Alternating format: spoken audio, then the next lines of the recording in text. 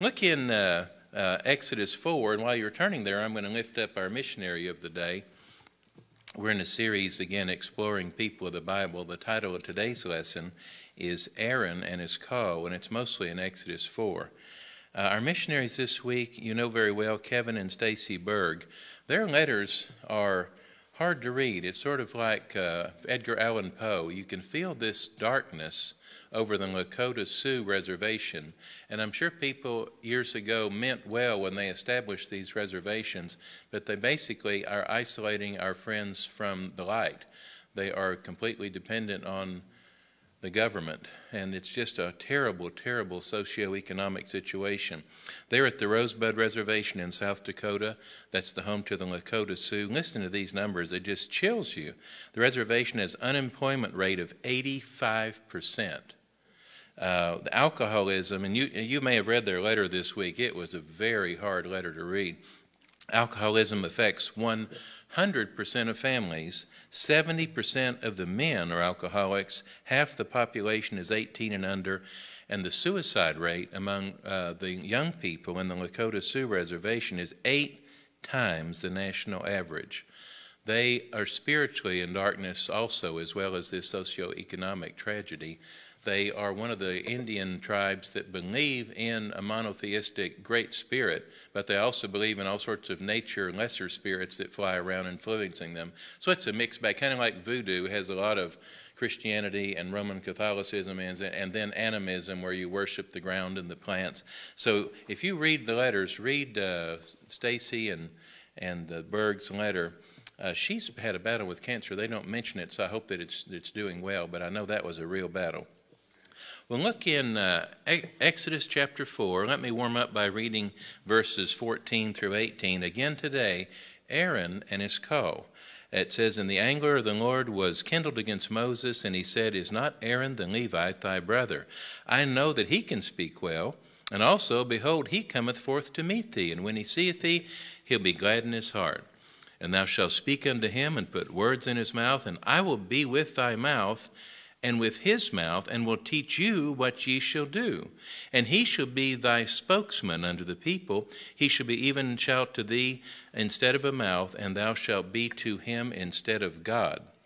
And when thou shalt take this rod in thy hand, wherewith thou shalt do signs. And Moses went and returned to Jethro his father-in-law, and said, Let me go, I pray thee, and return unto thy brethren which are in Egypt, and see whether they be yet alive. And Jethro said to Moses, Go, and go in peace."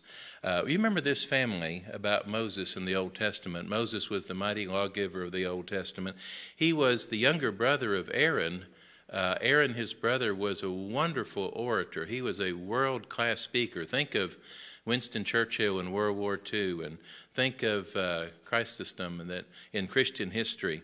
And also their sister. You remember Miriam had a very strong personality, both for good and for bad. She wrote the Song of Miriam after they had a great victory.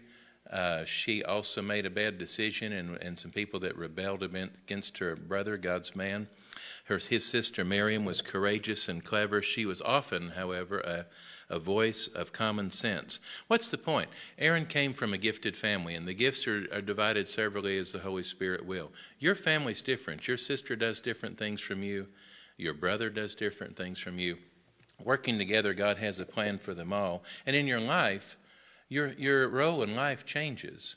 I know in my life, my medical life, I was practically an ER doctor for 5 years, and I thought maybe that's what I'll do. And then you work in the hospital and ICU, and there was none of the specialists coming up. Boy, we were just going at it hot and heavy.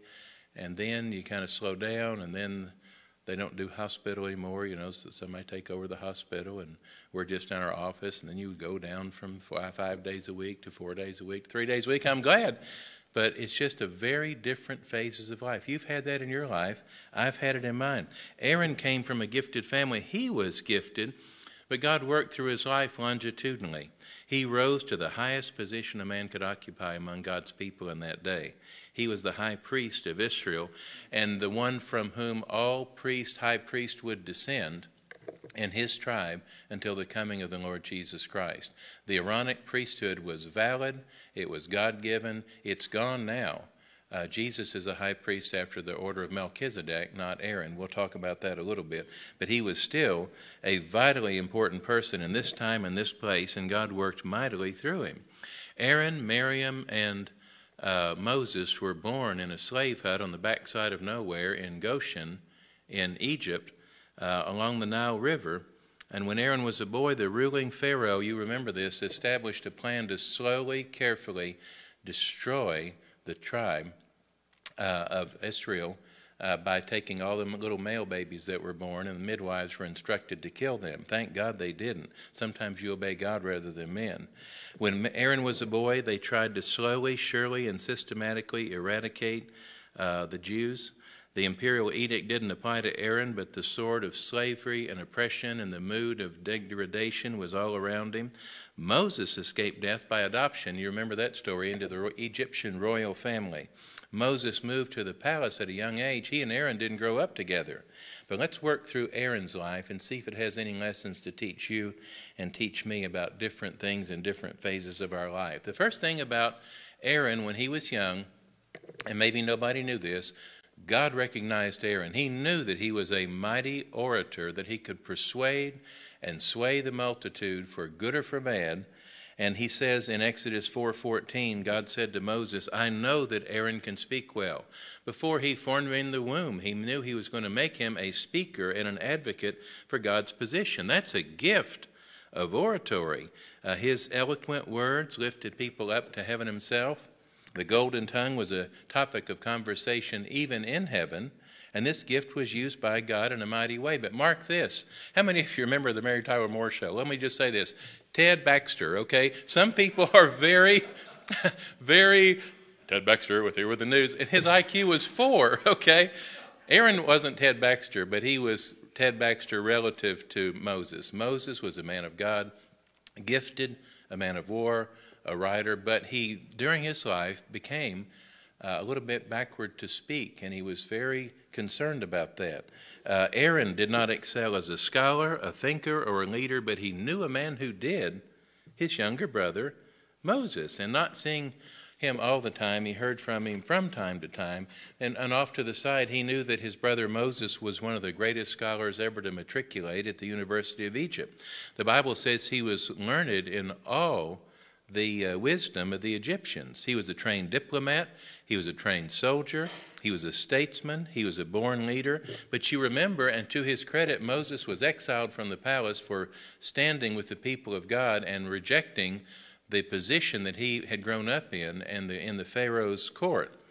He was exiled, and Aaron may have been disappointed. Aaron may have been thinking, what a pity, if only Moses could have stayed in that influential position. Well, he walked with God, he followed God, he did the right thing. That's the most influential position he could get. Big, bold heart, favor at the king's court. Too bad, thought Aaron, it all washed out.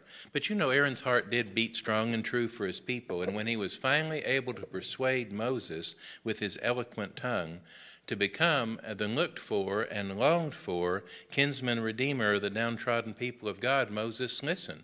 God knew all about it. He knew his skill and his ability to persuade.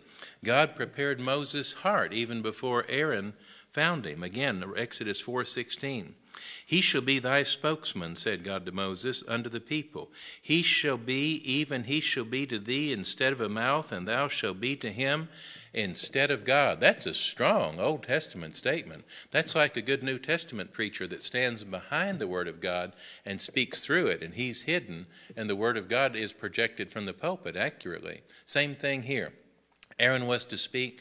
It wouldn't be by his natural talent, but it would be by God's plan that he would be speaking the words of God given to Moses and given to Aaron and given to the people. John Phillips says this, for such an hour he had equipped him.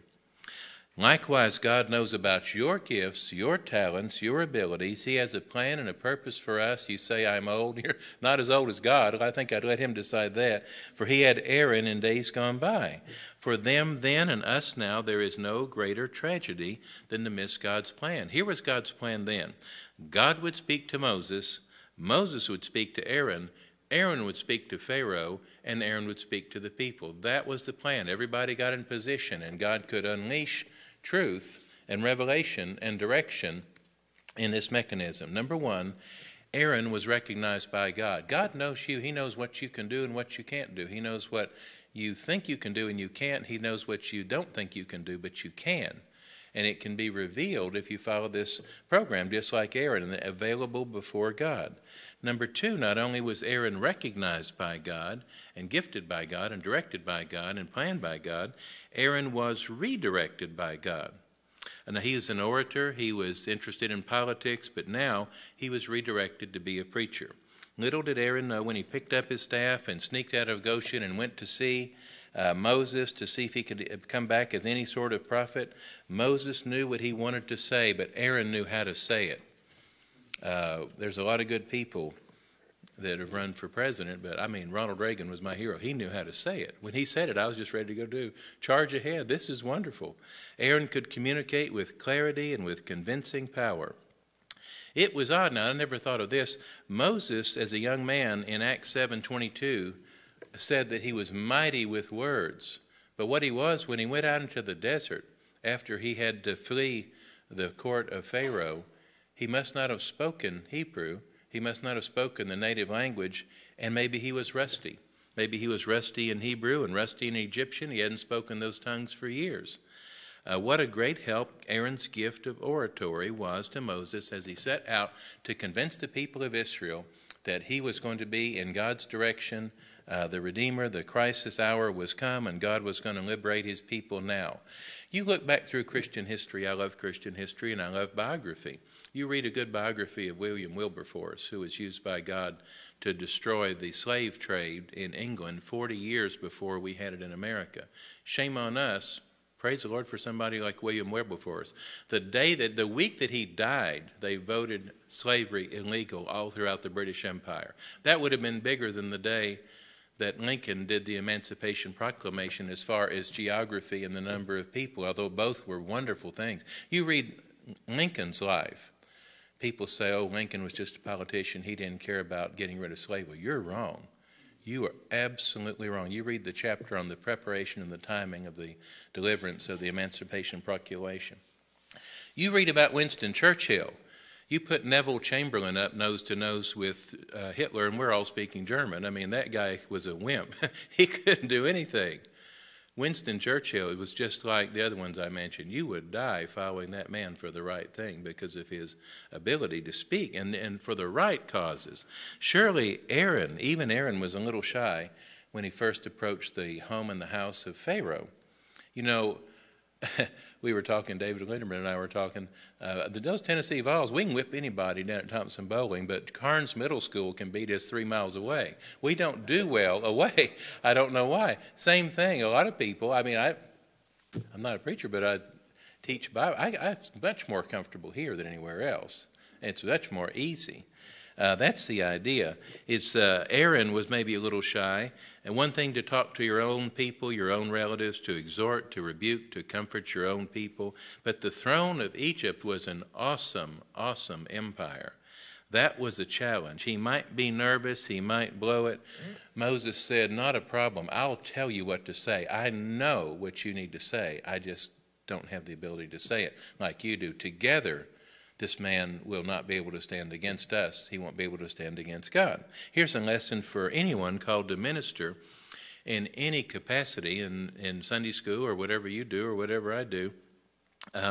Perhaps, let's not say perhaps, you know and I know we're not the sharpest knife in the drawer. There are lots of knives in the drawer. And if you wait around until you think you're absolutely got everything down cold, you're not going to do anything. When I was saved in 1985, we moved to Louisville, and I was on Topside Road there, right across, you may know where it is, Beech Grove Baptist Church. I had no Christian background. I was saved. I thought, well, I was saved at a Baptist church. I went out my front porch, and there's a Baptist church across the street. It could have been the worst church in the world. I didn't know. I thought, well, that's where I got saved. That must be the right church. I went over there. It was wonderful. Bob McCullough baptized Nancy and I within a few months.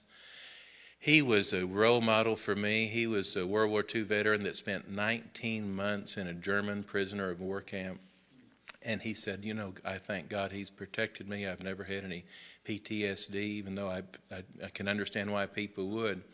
He said it was something else. And he said, I'll tell you what. He said, after you go through that, when you're going to have a deacons meeting and there's a rumor there's mad, you don't really care that much. After he said the deacons are mad. Whoa. He said, I'm just glad to be alive after that World War II camp. So anyway, that's the idea is you say, well, I'm scared. I don't know what to do. Well, you've got people on your side that do. That's the idea. Perhaps you're not the most extensively schooled in a subject. Well, I know what I was talking about, Bob McCullough. I thought, why am I telling that story? I went to him and I said, I'd like to do something. The only thing I've ever done is teach, and I know that's a talent as well as a gift, so I don't know if I have a gift or not. And I said, I'd like to do senior high training union. That was the senior high group. And then in a Sunday school class in the morning. And then somebody said, that's a little bit too much. You've only been saved about a year. And he laughed. He had kind of a rough laugh. And he said, if you wait around until you got everything down pat, you'll never do anything. You'll learn as you go. That's the only way to do it. Just trust God to pull you along week by week. In that situation that Aaron was in, we should look, just like he looked, for a man like Moses, who was mighty in the Word and the things of God, to give us truth and build us up. And this was before the internet, of course. This was, I think we were baptized in 85 or 86. And so we had little pamphlets and magazines and maybe some TV shows. But there's always something there to build you up. That you could, by person, by book, by 8-track, by, not 8-track, what do you call it, cassette tape. You could, it wasn't that far back. It's a vital Christian truth that we need to sit under and receive sound, sharp, salty teaching every week. Even though, not every class is a direct teaching class. It all involves transmission of truth. That's the idea. Don't rest, here's the point, Dr. Phillips says, until you find a place to receive and to give out, to be taught, and to teach somebody else. Well, Aaron became a successful preacher. The night of the Passover came. Millions were glad that they'd received the truth from Moses through Aaron, that the blood of the lamb applied to the doorpost of their heart would cause the death angel to pass over them. Millions of Hebrews were alive. Their hearts were beating when everything else in the land of Egypt was dead, because a truth from heaven had been given, and it was given to Moses, who knew how to express it, but it was also given through Aaron, who knew how to project it and get it throughout the nation. Millions were able to enter safely and surely into the truth of the redemption of the shed blood of the Lamb. It worked. They heard. They applied it to their heart, to their marriage, to their family, to their children, and they lived when others died. That had to thrill the soul of Aaron. That makes a difference. God redirected Aaron, not so much as a preacher. After this, that was the only episode of that. People don't need an evangelist all the time. If there's come to Christ already, they need a pastor. And so God guided Aaron to the priesthood, which in the Old Testament dispensation is not exactly a pastor, but it does stand between God and man and transmit truth from vertically high to low. Number one, to be a preacher. Number two, now transitioning to be a priest.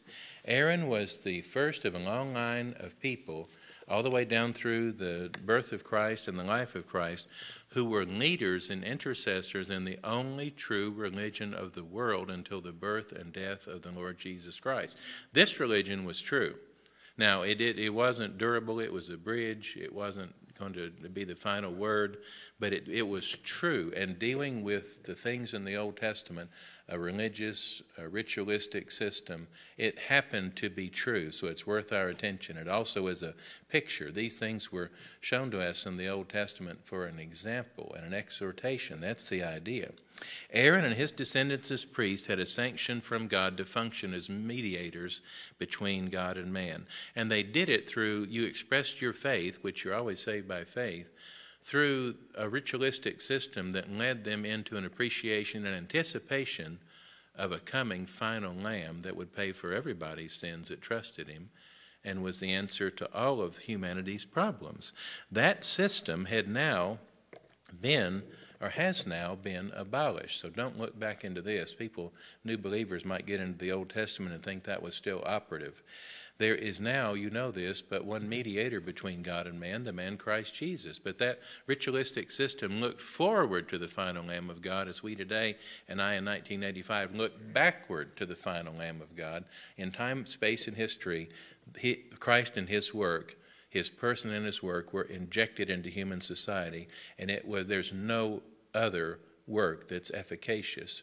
In the old, you look forward to it. In the new, you look backward to it. But Christ's life applied to us, Christ's death applied for us, is the only answer. Look in Hebrews 5:4. It says about the priesthood, no man taketh this honor unto himself, but he that is called of God, as was Aaron. God did rightly and truly call Aaron into a legitimate priesthood. I grew up in Missouri for about 7 years. There's a lot of Mormons up there. I've always liked Mormons, I think, because they were in my high schools. They were the nicest people. They were always. I mean, if you wanted to get saved by being nice, Mormons will lead the way. You don't get saved by being nice, so don't follow them. But in Missouri, it was called the RLDS, the Reformed or Reserved. I can't remember. But anyway, the idea is that. Let's make sure I get this right. Brigham Young was killed by a mob at Nauvoo, Illinois. He was in jail and they killed him. Those Mormons stayed, the ones that followed him, there in Nauvoo, Illinois. Brigham Young led a whole bunch of other ones that became a lot bigger out west and became just the LDS, the Latter-day Saint Church.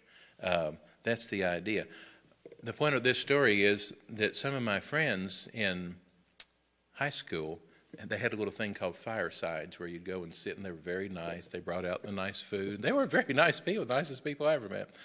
And they would all be found at a temple ceremony to be connected to some of the 12 lost tribes of Israel.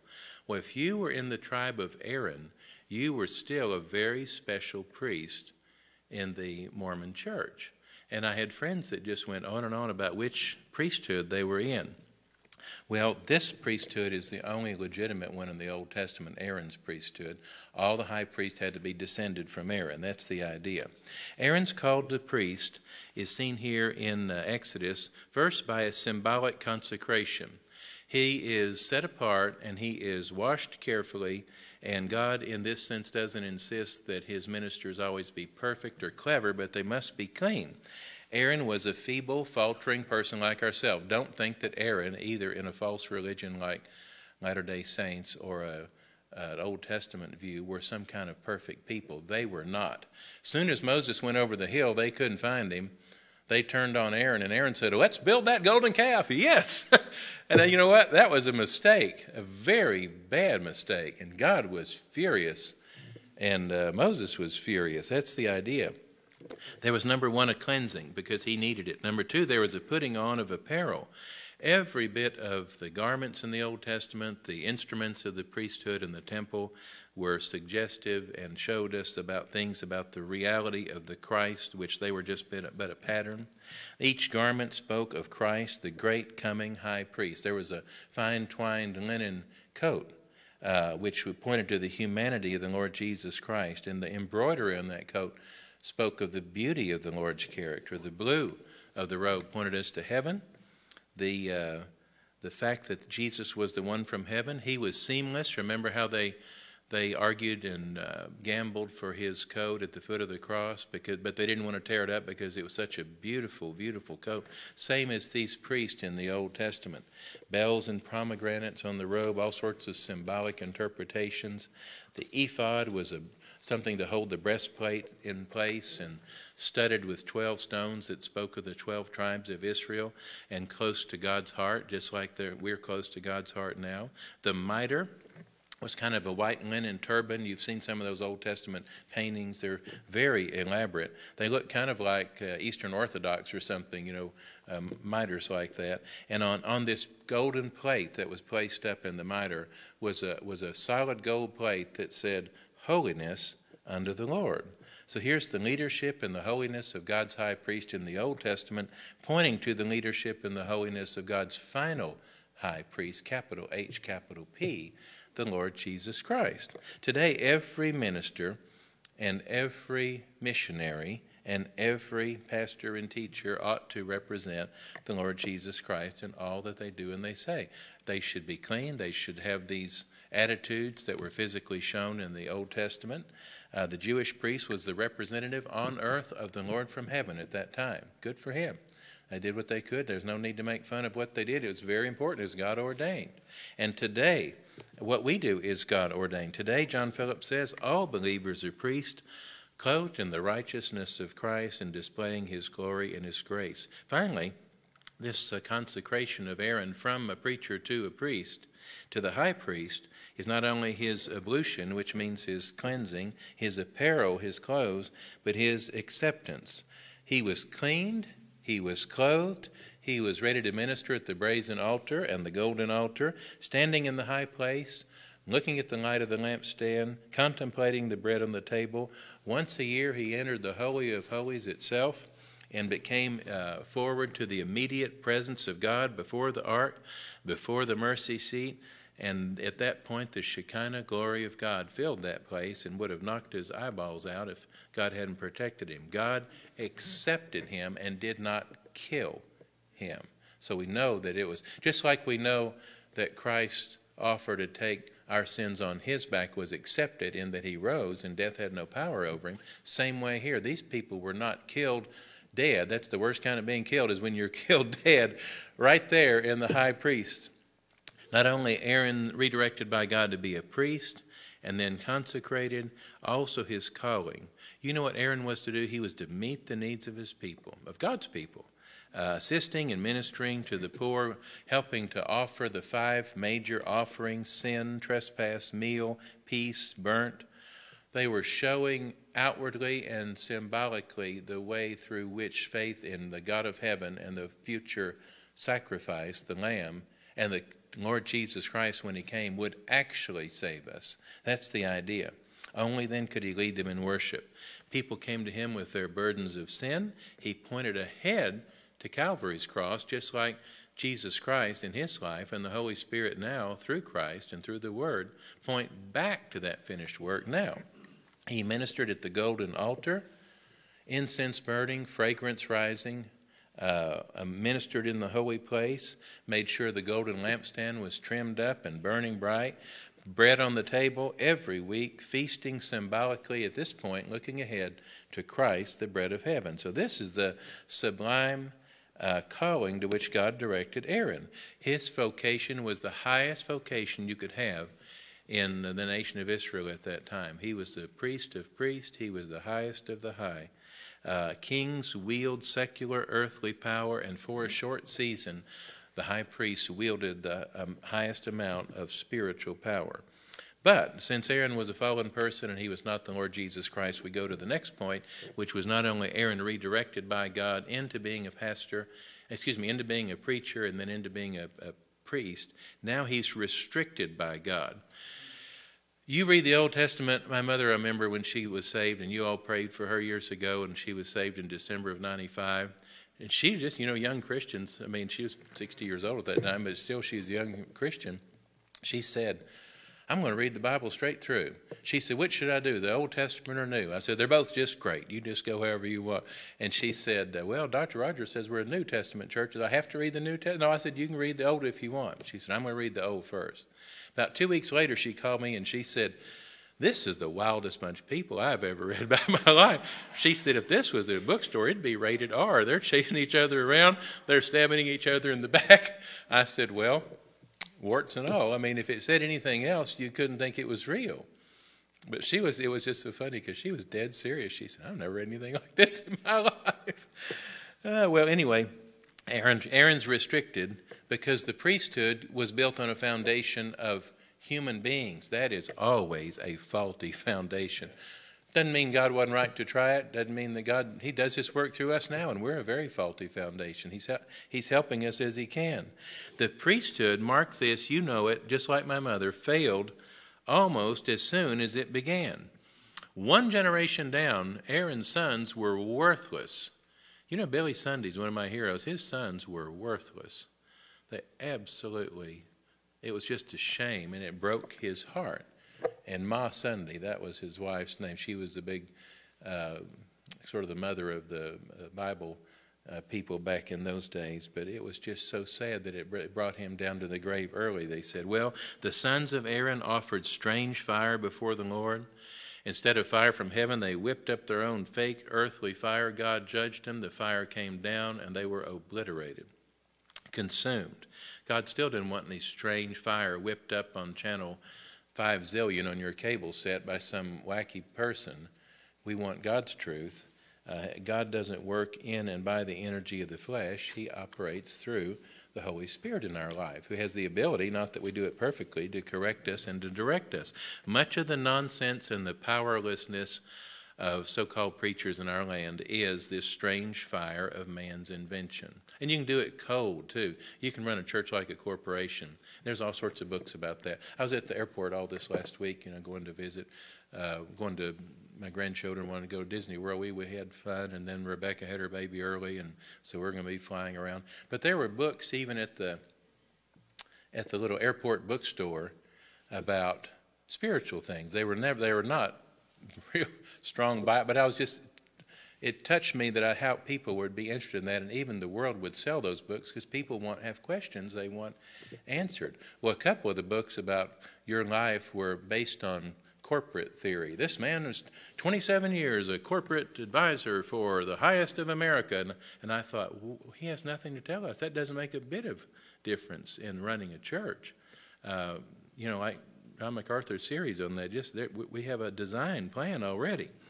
Well, anyway, by New Testament times, the high priesthood was a high political prize. You remember lowlifes like Annas and Caiaphas who had wiggled their way into the House or the Senate or the presidency, spiritually speaking, of the nation.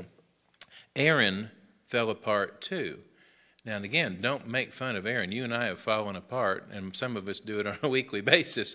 We absolutely are not strong people. But Aaron, don't put in your mind like, oh, if I was an Old Testament priest and a high priest, I would be a mighty person. I would never do anything wrong. Yes, you would. Look in Exodus 32.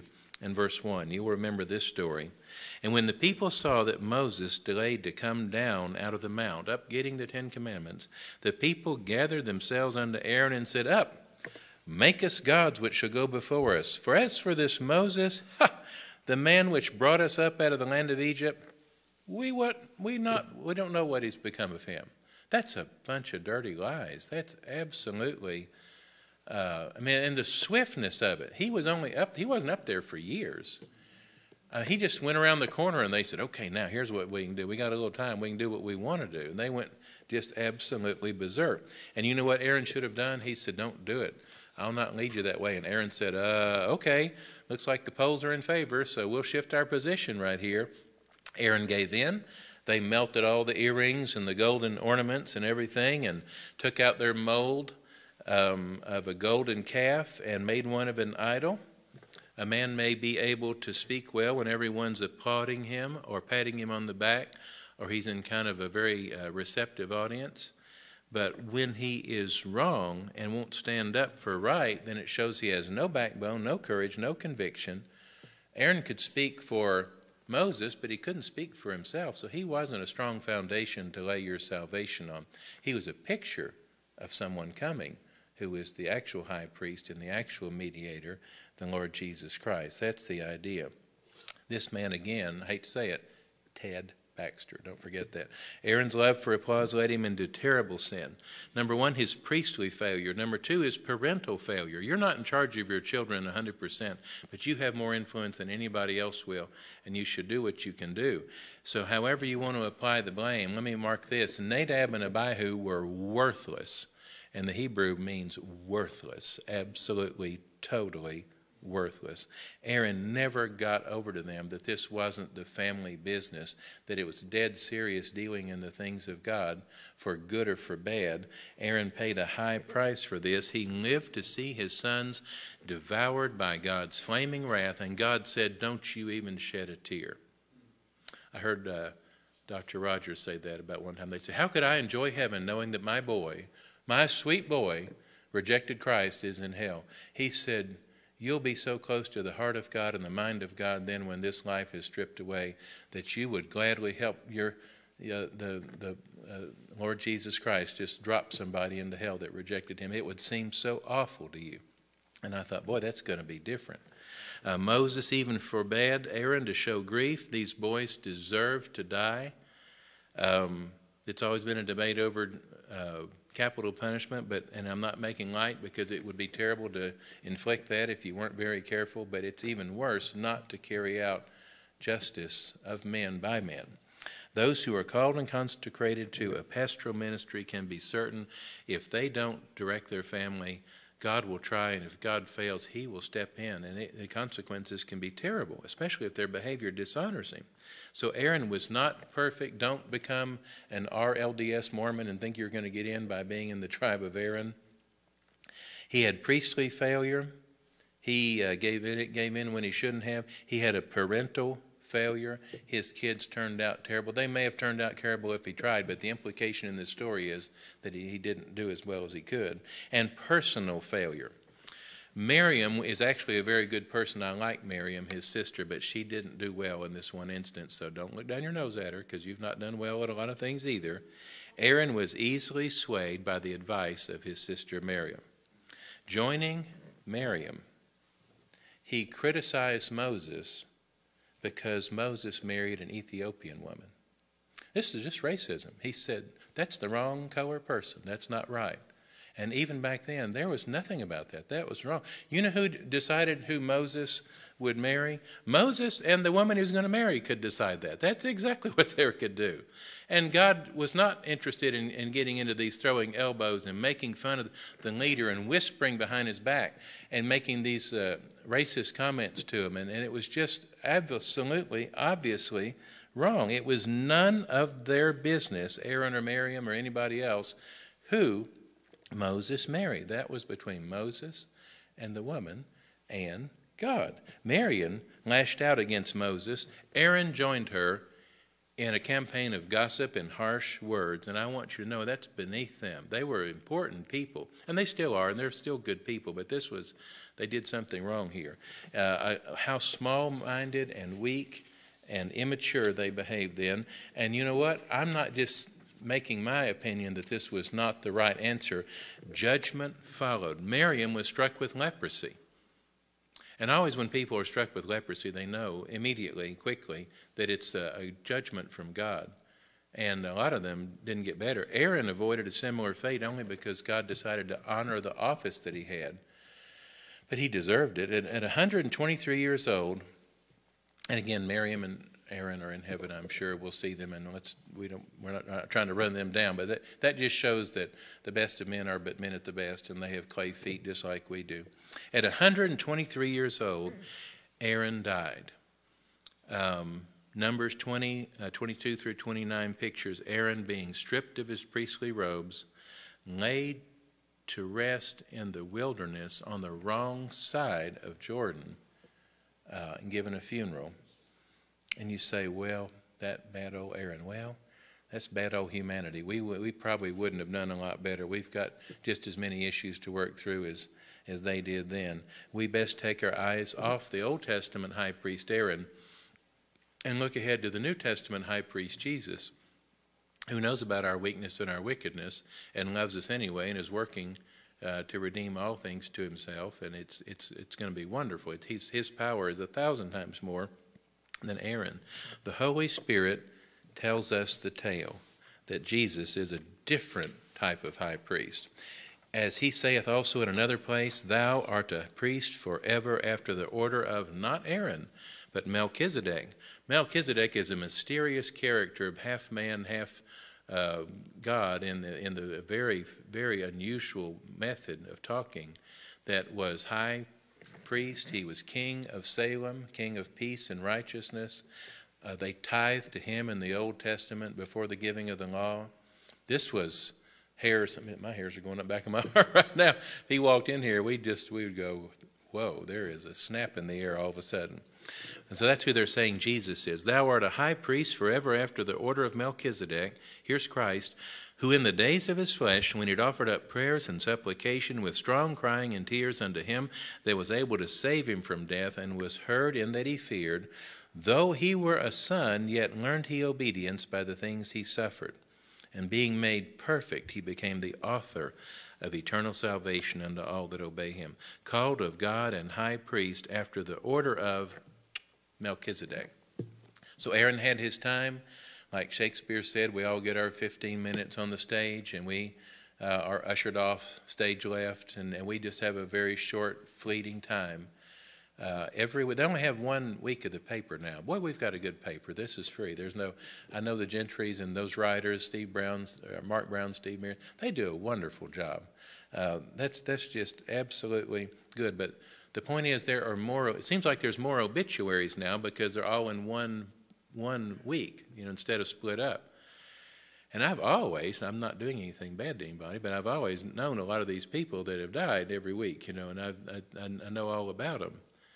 And now that we only have 1 paper, it seems like there's more people there. But then also, I'm 62 instead of 27, and so the people in there now are not my patients so much as my friends. So pray for me, I'll pray for you.